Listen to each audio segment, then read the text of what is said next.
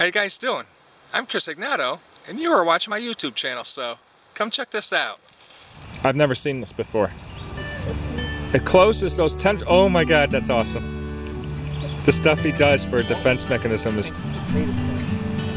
If you find it, let me know. Or catch it and bring it over or something. Because they very rarely sting. Yeah, I'll catch up with y'all. I gotta spend a minute and get a shot of this guy. Let me just give a look at him. So he has like 4 spines. Yeah, and he does stuff with them. See, he does that to play still, and then he'll splay them out real fast and stand up as a threat display. This is from the Geometrid moth. Look at that threat display.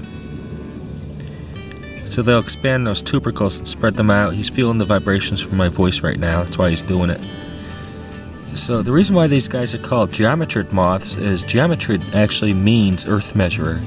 And when they inch along, they walk like an actual inchworm. But check out those tubercles.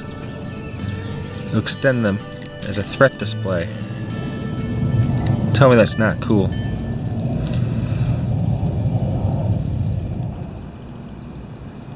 So there we go. Finally emerged from his cocoon, which is pretty impressive. He wrapped up a whole bunch of leaves, little bits of leaf, and constructed a cocoon. Okay, and it's about a week and a half later, and he emerged looking like this. Pretty impressive.